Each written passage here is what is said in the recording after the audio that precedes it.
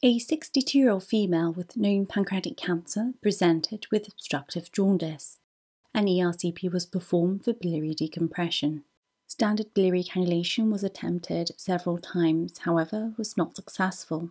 The main pancreatic duct was therefore cannulated and the guide wire was passed to the tail of the pancreas. Then, a transpancreatic sphincterotomy was performed, starting from the pancreatic orifice and extending to the presumed location of the biliary orifice. Following the sphincterotomy, the bile duct orifice was clearly visualized and was cannulated in the standard manner. The cladiogram revealed a biliary stricture and a metal biliary stent was placed.